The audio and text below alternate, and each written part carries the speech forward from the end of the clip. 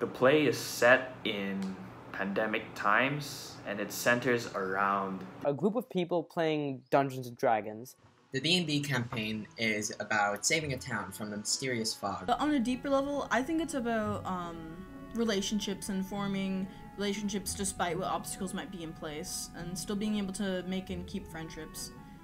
And it just takes them on this unexpected adventure.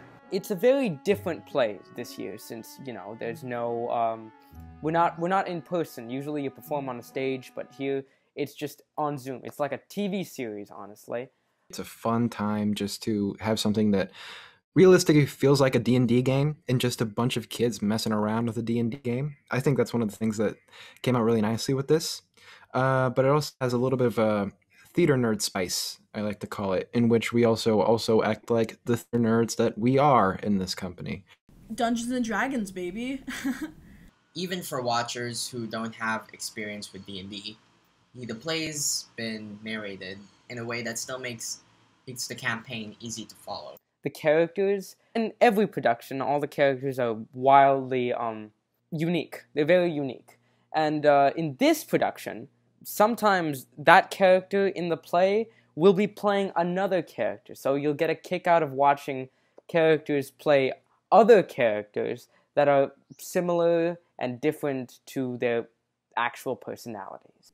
And everyone can relate to it in some way. I mean, we're so many characters, and they all have like their personal issues, and it just reflects what's happening now in society. I think that the message, I guess, is kind of cool in these times where it's like you can escape and you can find other ways to kind of make things that you want become a reality.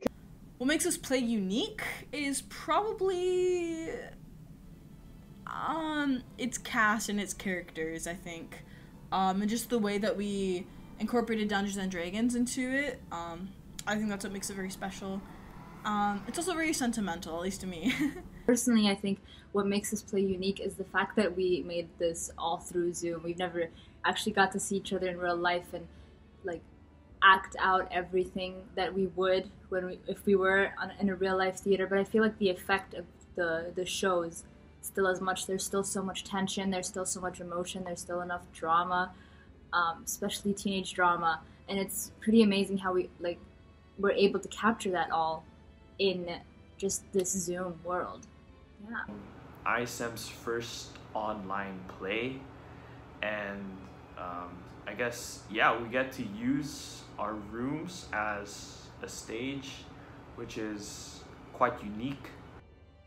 Yeah, and also it's unique because I don't know if this is true, but you can verify this. It's the first, or at least one of the first times where you have all the material, or at least the musical material, it's coming from the students. So it's coming from Trian, and that's really unique. Ride the Sky, a production that is totally on Zoom and that really works with the limitations of today's quarantine. It's all original. We have 6 episodes ranging from 15 to 20 minutes that have combined both music from Triam and digital animations from Dennis, and I don't know, we also have Sandro, who made a lot of different edits to the piece to make it very coherent, and I just think that's amazing.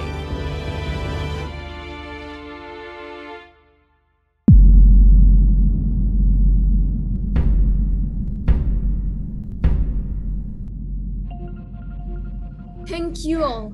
Let us begin our journey.